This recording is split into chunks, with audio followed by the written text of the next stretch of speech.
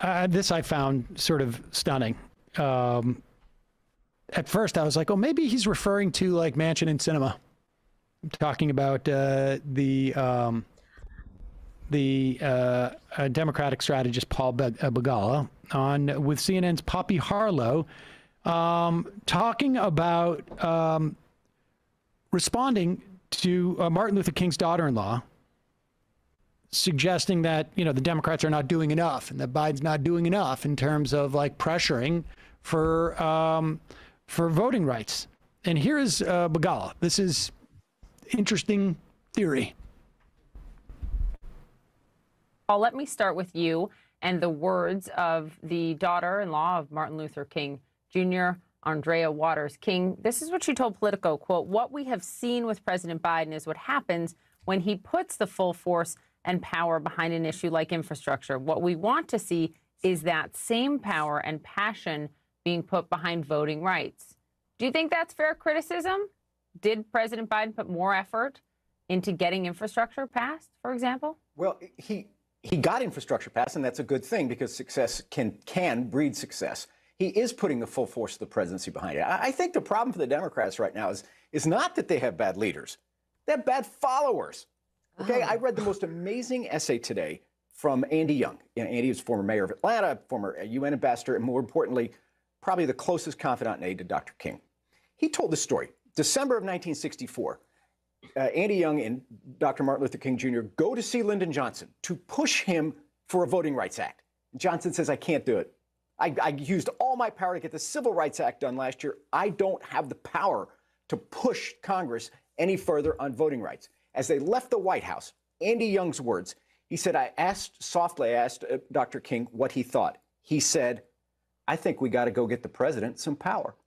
And so you know what they did? They organized. These are Andy Young's words. "We mobilized the churches, the universities, the labor unions, the business community, a coalition of people of goodwill." In other words, those of us who want to save voting rights, we need to get to work. I do think Biden is putting everything behind this, but he needs better followers. So he needs all of us in the game as well.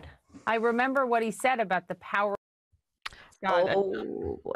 Well, maybe if the PRO Act was passed and we had unions that could organize, maybe if we had state parties that were effing funded and we had a pipeline to organize, it's almost like Paul Begala and his little group of people basically cut the legs out from any organization that could organize. That's right. I mean, let's be clear of what's happened with the past 3 or 2 Democratic administrations. You had the one that he worked for, Clinton, and nothing to strengthen unions, to organize those unions.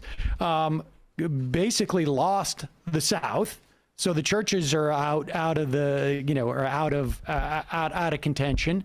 You had Obama, which the Obama administration set out to disempower not only the state parties, right, with Rahm Emanuel coming in as the party chair after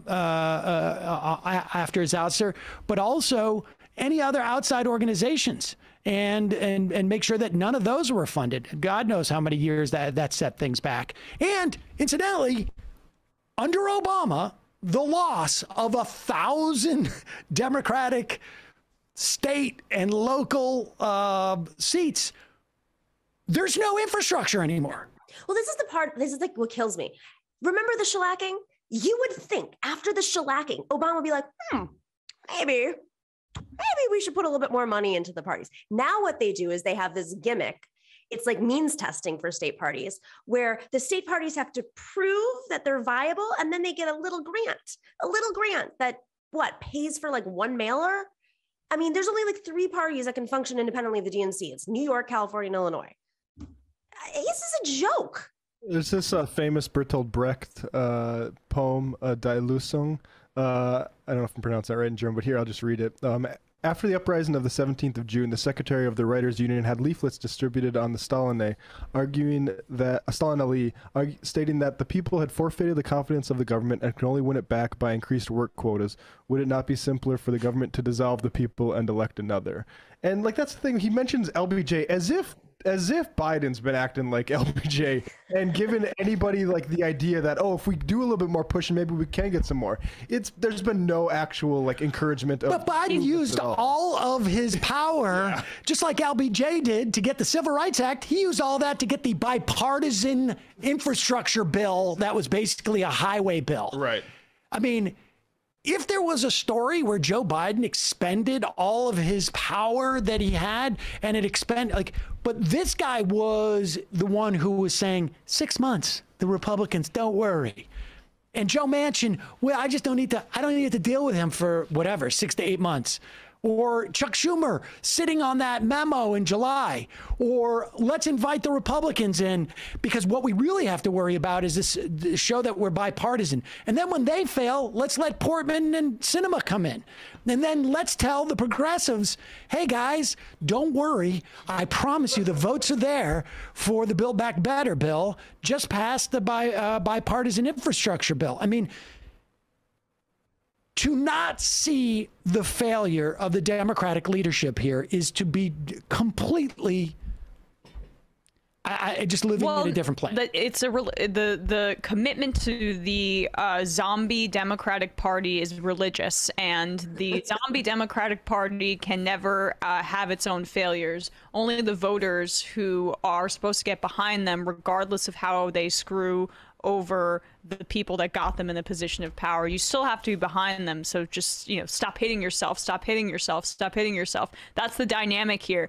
And like, I understand that both of these parties are filled with elites who are out of touch, and that they largely can't stand the people that get them into power, and they have contempt for them. I understand that that's the case, but at least the Republicans try to hide it a little bit better, and give them red meat that the base cares about. The Democratic Party doesn't even do any of that. Biden won't cancel $1 of student debt right now, which would be an exact kind of thing that would throw, you could throw some sustenance to your base. But they starve you, and then they say, why don't you support us? Why aren't you strong? You got your tests, guys. I think they've done enough. You got your at-home tests. But we didn't even get those. You get it. First off, they're not ready yet. Right. It takes 10 days for them to show up. So get your tests right now. Get your tests right now. No, but you bring up a good point, Emma. It reminds me of, what year did gay marriage pass? Was 2013? Am I wrong? Obergefell, I think, was 2013, 2014. Yeah. I'm not sure. So I remember when Obama used to be like, you've got to make me move on it. You get out on the streets and make me move. Well, they did get out on the streets and he still didn't move. But you know who did it? Joe Biden, with his slip of his one of his his Ellen appearance or whatever. Yeah, that's what made him move, was Joe Biden went off script for like a half a second. Right. Accidentally. I think it was on like Meet the Press or something, something to that effect. Yeah.